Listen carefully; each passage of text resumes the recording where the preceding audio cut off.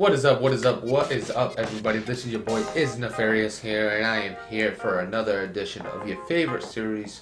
Here we go, following the Pittsburgh Steelers of the Premier Madden League, and we are actually at the end of the season. Last video I posted was against Cookie Boy. Unfortunately, I don't have the other recordings. And, you know, we're just going to wrap up the season, go through the stats of our last 4 games. When we left off, we had to win out to make the playoffs. So we'll see if we did that. We're going to go through our statistics throughout the season, go through player stats, go through each game that we missed. And then also we'll get a little bit of a preview of the plan for next season. So without further ado, let's jump into it and see what we're dealing with this. Alright, so here we are, and as you can see, we do not have a game this week. It is a playoff for the wild card round. We don't have a game, and we don't have a game in the divisional round. We did not make the playoffs. We are left out of the playoffs. We got a guy returning from injury. A little too late. It really doesn't matter at this point. You know, let's jump into the games, and I'll show you exactly how it unfolded. All right, so here we are with the schedule, and as you know, the last game you watched was the Texans versus the Steelers. We came out with the win, 52-34. Then we played the Giants the next week, and this final was 27-20. Some big turnovers late in the game from JT Daniels. Just take a look. He had the offensive total yards, 334 to 332, so it was a really close game. We had the rushing yards. He had the passing yards. We had the first downs, total yards gained, turnovers. We had 5. He had 3, so he was +2 in turnovers, and he won by 7. So just keep that in mind. You know, those turnovers definitely hurt. We had 2 touchdowns in the red zone. One of the turnovers being in the red zone, and it actually turned from 6 from us to 6 for him. So that was a huge play. He had time of possession, no penalty yards from us. Taking a look, JT Daniels had an okay game, 257 yards, 2 touchdowns, 3 interceptions. He was 18 for 25, pretty okay game. He had a fumble. I think he might have even had 2. Daniel Jones, 252 yards, 1 touchdown, 1 interception, had a solid game himself. You know, taking a look at the rushing, Najee Harris had 19 carries for 102 yards. He had no fumbles. We had 2 fumbles from Daniel Jones. We had 1 fumble from JT Daniels, and that fumble was actually on the game-tying drive. As we were moving downfield, we were on the plus side of their 50, and it was a big fumble. He covered everything up. We tried to gain a few yards by running up the middle. His defensive tackle or defensive end made a great play, forced the fumble, and that was the key to the game right there. Gave him the ball back. He was able to kill the clock after that. Taking a look at the receiving, Chase Claypool had 6 for 86 with 1 touchdown. Kadarius Toney had 5 for 86. George Pickens got involved, 2 for 59. We also got 3 catches from Amari Cooper, who also had a touchdown. So it was an okay game. We didn't throw the ball that much, which we didn't want to. Taking a look at the defense, we had 8 tackles, 1 tackle for loss there, 1 from TJ Watt. We also, I think, we might have got a sack. Actually, we didn't even get a sack. He got 3 sacks, one of them being that forced fumble, and I think it was actually Kayvon Thibodeau, the rookie, that got the forced fumble. Yeah, so the rookie got the sack and the forced fumble, so a huge play by him. First overall pick, making a huge play in the game. Taking a look at interceptions, he had 2 from Bradbury, 1 from Keon Crossan, and Bradley Roby had 1 for us. And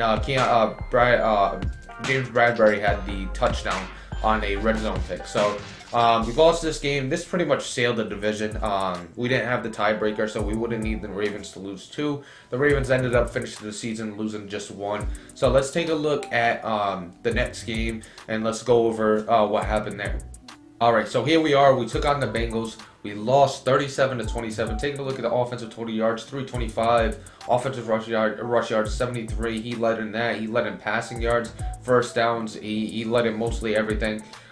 We had 4 turnovers to 1. This game, JT Daniels was definitely real bad in this game. Red zone percentage, we were 100%. We had 3 red zone TDs. He was 85%. No penalty yards. He had time of possession. JT Daniels was really bad in this game. He did get 3 touchdowns. He finished 19 of 30 for 269 yards, 3 touchdowns, 4 interceptions. Now, when I say bad, You could say, you know, the user had bad reads or stuff like that. This game, I put less on myself, more on JT Daniels because it was open reads. It's just he sailed a lot of passes. This is one of the games where JT Daniels putting the ball in the air really hurt us. He had 4 interceptions. I would say 3 of the 4 were probably on him, and you know, him sailing a pass that, you know, the guy was wide open, but he sails the pass. So definitely noticeable there. We only ran it 14 times with Najee. He had 14 for 56. Definitely got away from the run. Didn't run enough. I think, yeah, we had 3 rushes from Kalen Ballage as well. We were able to corral Joe Mixon pretty much, 20 carries for 67 yards. We also had 1 touchdown from Najee Harris. Taking a look at the receiving, Cole Turner, the rookie, had 8 catches for 113 and 3 touchdowns. Amari Cooper, 3 for 104 and a touchdown. Joe Mixon, 7 for 74 and a touchdown. And then you had Claypool, who had 5 for 67. George Pickens had 5 for 47. So we got receivers involved in this game. Taking a look at the defense, we had 12 tackles from Devin Bush, so a really good game from him. 4 tackles for loss. Jordan Davis got 2 tackles for loss himself. Did we get a sack this game? We got 1 from TJ Watt, so a good game by him. Just getting on the board. Justin Lane had an interception. He had 1 from Logan Wilson, 1 from Daxton Hill, and he had 2 from Jesse Bates, his free safety. I think, did he have a touchdown on any of them? No, he didn't get any defensive touchdowns, but you know, all in all, I put this game on JT Daniels. Also on myself, not having a better game plan and sticking with the run. We kind of got away from the run real early. You know, kind of the mindset we were in probably wasn't the best. You know, after losing that game against the Giants and knowing our season would need a lot to go right for us to make the playoffs, we kind of entered that, you know, it is what it is, and, you know, we built for next year type of mentality. And we were airing the ball out a little too much in this game, and it hurt us because, you know, JT Daniels isn't ready to air the ball out. But we lost this game, so dropped 2 straight. Then we jump into another game where we took on, who did we take on next? We took on the Bengals, then we played the Saints. And this game was, I would say, pretty easy. Pretty sure-handed victory. He led in rush yards, we led in pass yards. We were up big early and stood up. 5 turnovers for him, 1 turnover for us. So definitely a better game. I think JT Daniels finished 1 for 1. He had time of possession, but we got our touchdowns off, interceptions and stuff like that. Taking a look at JT Daniels, he was 12 of 18. So more of the game we want him to play. 249 yards, 1 touchdown, 1 interception. He was sacked 4 times, 66% percentage on the completion. Spencer Rattler had 247 and 5 interceptions. So you could tell how this game was going. The rookie Chris Rodriguez had 22 for 99, 2 touchdowns. He definitely wanted to get him involved, even down big. Najee Harris, 10 for 93, 9.3 yards a carry, 2 touchdowns. We also got Justice Hill, who we signed for this game, just to add a more elusive back. He went 5 for 34, 6.8 yards a carry. Definitely showed up and showed that he could run the ball for us. Taking a look at the receiving, you had Curtis Samuel go off 6 for 156. Wasn't able to find the end zone, but he was getting loose in the secondary multiple times. Amari Cooper, 2 for 86 and a touchdown, so a really solid game from him. Chase Claypool, 3 for 70.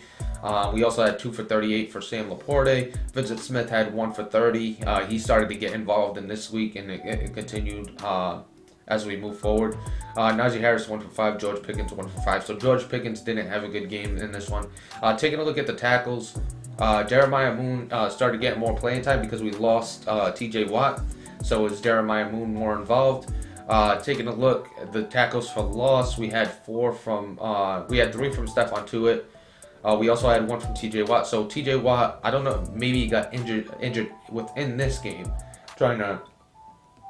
Actually, no, we had Samson Ubakam, which we released him to give the rookie more love because we knew we were out of the playoffs.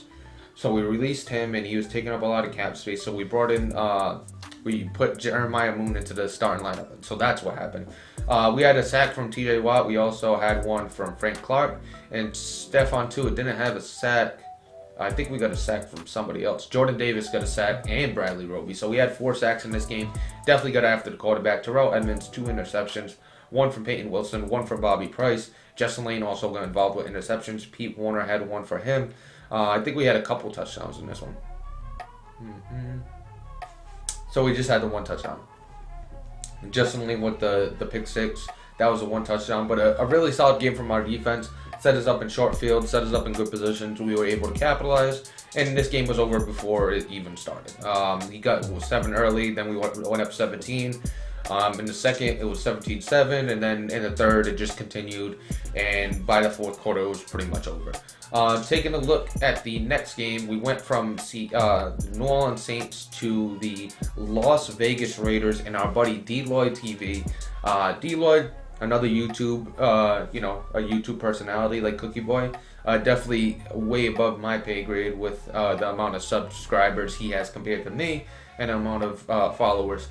Taking a look, offensive yards gained on my side. We had the most passing yards. He had the most rushing yards. We didn't run the ball much.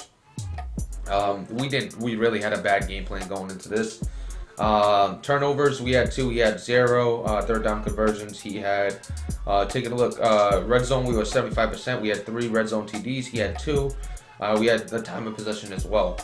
Taking a look at the stats, JT Daniels, 490 yards, 3 touchdowns, 2 interceptions. Not the worst game from him, but we threw the ball 47 times. We were 34 for 47 for 72%, and his quarterback only threw 23 times.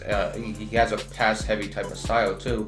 Jaden Daniels, the battle of the Daniels, but he had close to a perfect rating. He threw for 260, 4 TDs, no interceptions, 82% completion percentage. Taking a look at the rushing, Kareem Hunt had 1 big run. That's where most of his yards came. He got 68 on 1 run. Other than that, so he had 68. He was 8 for 19. Other than that, so we had a really solid game for Kareem Hunt besides that 1 run. Najee Harris, 10 for 35. We gave the ball 10 times to him. He only got 35 yards, so maybe that's what shied us away from the run. Justice Hill, 4 for 14, 3.5 yards a carry. Other than that, nobody else really got involved in the running game. Taking a look at the receivers, Amari Cooper, 7 for 162, 1 touchdown. We also had 7 for 126 from Darnell Moss, the speedster. Vincent Smith had 5 for 97, so a really good game from him. We also had Justice Hill get involved, 7 for 67, 4 for 57 for George Pickens. Chase Claypool, 7 for 55. And then we had 1 for 18 for Gronkowski. Nelson Aguilar got involved too. 2 for 33. Taking a look at the defense. All right, so taking a look at the defense, tackles for loss, we had, do we have any? We had Frank Clark with 1, Stephon Tuitt, TJ Watt also had 1, so he was still involved in this game. Mika Fitzpatrick had 1, Peyton Wilson, Jeremiah Moon. So we definitely got involved in the tackles for loss. Sacks, we had 0. We didn't get to the quarterback in this one. Interceptions, we had 0. He had 2, from 1 for Abram and 1 for Mullen. Very good game, very solid game from him. No forced fumbles. Did he have a defensive touchdown? Yeah, he had 1 from Jonathan Abram. Good user by him. Ended up scoring on that. We didn't play the best. We played okay. Definitely could have played better. And we lost this game, but it wasn't the worst thing. We don't have a draft pick. Maybe that's the worst thing about it. But it doesn't matter if we lose at this point because we were out of the playoffs. But let's jump over to the next game where we took on the Cleveland Browns, I believe. Yeah, we played the Cleveland Browns. We won this game 62-53. Definitely a high-scoring back and forth game. Taking a look, JT Daniels, 114 in rating, 330 yards, 3 touchdowns, 2 interceptions. It was a battle of rookies. He was 16 of 24 for a 66% completion percentage. Then you take a look at the other side, Desmond Ridder. He finished with 106, 459, 6 touchdowns, 4 interceptions. JT Daniels was taken 2nd round, 4th overall. Desmond Ridder was taken 1st round, 2nd overall. So we won the game. I would say the QB battle went to JT Daniels as well. He was throwing the ball all over the field with Desmond Ridder. It didn't really work out for him. Najee Harris had 19 for 59 with 3 touchdowns. Claypool 1 for 35. We also had 3 for 11 for Kalen Ballage. We pretty much, corralled Josh Jacobs where he wasn't able to get anything. He traded Josh Jacobs for Kareem Hunt. He traded Kareem Hunt for Josh Jacobs. Anthony Schwartz, the speedster, he had 3 for 142. 1 came late. He had 2 touchdowns. Josh Wiley, the tight end, 8 for 108, no touchdowns there. Sam Laporte 3 for 95. Claypool 4 for 87. We also had 3 for 85 for Amari Cooper. We also had Gronkowski get involved for 2 for 31. Another game where George Pickens didn't get involved much. Taking a look at the defense, 11 tackles for Jeremiah Moon. He had 4 tackles for loss, so a really good game there. He had a half a sack. He didn't get his full sack yet, but we did sign Carter Coughlin, who got a sack. So that was huge for us because he ended up getting a dev game. And I think we got a dev game with... I think this is the game where we got a dev game for Justin Lane as well. We got a half a sack from Moon, half a sack from Jordan Davis. We had a few interceptions. If we had one from... We didn't have one from him. I know one of these games we had a dev game for Justin Lane. Wonder, it might have been the Saints. It might have been the Saints. It actually might have been the Saints where we had the dev game. But we ended up getting the dev game for Justin Lane where he became a star. This game, we got a sack from Carter Coughlin and it led to a dev game for next week. And we actually ended up playing pretty well, and we'll go through that. You know, we didn't get the win, but we'll talk about the dev game. Taking a look at interceptions, we had one from Wilcox, one from Minka, one from Peyton Wilson. We had one from Ahmad Gardner. We also had 2 pick sixes. Did we have any forced fumbles? We had 2 forced fumbles. Pick sixes, we had 2. We had one from Minka, one from Ahmad Gardner. So our defense was heavily involved in this game. But we won that game, moved to 7-9, and then we played the New York Jets. And the New York Jets game was a solid game. You know, we kind of got a little bit of bad luck with Madden, but you know, we got to battle back and figure out a way to win. You know, offensive yards gain we had the rushing yards, we had the passing yards. Total yards gain we had 4 turnovers, they had 2. Couple of those turnovers were some tough situations. One was a delayed input from the remote, as far as you know, if you run a play action and you try to hit somebody quick and they're still in the play action, it's delayed, and then you think you didn't press it, so you have to hit it again. Then it turns into a pump fake, then it turns into a fumble 6. So that's basically what happened. We were 57% in the red zone, 4 red zone TDs. I think we had a couple turnovers in the red zone. Time of possession he was 100% in the red zone. No TDs, but he was able to get some field goals. Taking a look at JT Daniels, 426, 3-3, 3 touchdowns, 3 interceptions. So a solid game from him. Completion percentage 80%, 28 for 35. So we aired the ball out and we were able to do it effectively. Taking a look at the rushing, Najee Harris 17 for 144. We also got Kalen Ballage involved, 3 for 7. He had the 1 touchdown. Take a look at the receiving. Chase Claypool 2 for 121, no touchdowns. Vincent Smith 6 for 113. So back-to-back weeks where he was heavily involved, and he could be heavily involved to come next season. This was a showing out party, and he did a good job. Amari Cooper sat this game. Corey Davis had 7 for 82. He got his running back involved. Sam Laporte 5 for 44. Take a look at Najee Harris 2 for 35, 2 for 30, 6 for 34 for George Pickens. Gronkowski 3 for 22. So you know, a solid game from the receivers. Taking a look at the defense, we had Devin Bush had 10 tackles, 1 tackle for loss. Take a look at the tackles for loss. Carter Coughlin had 3. He needed 1 for his dev game. He got 3, so a really good game from him. He didn't get a sack though. Ahmad Gardner got 2 himself. Tavondre Sweat was involved. Sacks, we got no sacks. He ended up having 2 interceptions. He had 2 from Kyle Hamilton, 1 from Derek Stingley. So his 2 rookies got involved. Ahmad Gardner had 1 himself, so did Minka Fitzpatrick. Taking a look at the touchdowns, I think he had a defensive touchdown. Yeah, he had 1 from Carl Lawson. That was a fumble recovery for 6. That was the lead input I just mentioned. So we finished out the season 8-9. You know, not the best of seasons, but let's take a look at some of the stats and go over, you know, a season review for each one of our players. All right, so here we are with the season review. We don't have Jared Goff anymore, but his stats are missing. So we're just going to talk about JT Daniels. 4,000 yards as a rookie, 260 for 352 for a 73% completion percentage, averaged about 272 yards a game, 106 rating, 30 touchdowns, 29 interceptions. Really solid season from a rookie. We didn't put him in a lot of positions to hurt himself. You know, he did his job when he came in. Handed the ball off to Najee and made the throws we needed him to make. So really solid season. We're really happy with the way he played. Najee Harris, great season, top 4 in rushing. Actually, let's go from the NFL view so you can kind of see where they finished. Passing, we're pretty much down there. You know, a lot of yardage in this league.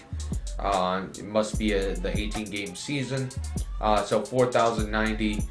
He was pretty far down there, but a really solid season from JT Daniels. Now the rushing, like I said, top 4, top 5. He finished number 4 with 1,705 rushing yards, 288 carries. He averaged 5.9 yards a carry and had 23 TDs. I wonder where he finished there. He actually finished tied for actually in 3rd place. They're tied for 1st, so that would put him in 3rd. Really solid season. Had 2 fumbles. Kellen Mond had 16. These quarterbacks had a lot of fumbles. But, you know, besides the 2 fumbles, which isn't the end of the world, you know, really good season from Najee Harris. He wasn't involved too much in the passing game, so we're not worried about that. Taking a look at the passing game, though, we did have a few guys up there. We had Amari Cooper and Chase Claypool, who actually pretty much finished the same. Both are over 1,300 yards. 73 catches for Amari, 71 for Claypool. 12 TDs for Amari, 10 for Claypool. I mean, they did their job. And Claypool played 16 games. It says Amari played 17, but I had him sit 1 game, so that's kind of odd. I didn't have Claypool sit any games. Let's jump over to, you know, our team on this one. Just so we could see Gronkowski, who finished with 42 and 624, 5 TDs. George Pickens, 42, 501. Not the greatest season, but, you know, he got involved as a rookie. You know, when you got a team like this with Amari Cooper, Chase Claypool, and you run a lot of 21, 12 personnel, you don't really get 3 wide receiver sets. So for him to get involved when he was on the field is great. Taking a look at Najee Harris, he had 253 on 24 catches, 27 catches for Sam Laporte, 405. Remember, we had that switch late in the season. Even though Rob Gronkowski was our better receiving tight end, Sam Laporte was just a better blocker.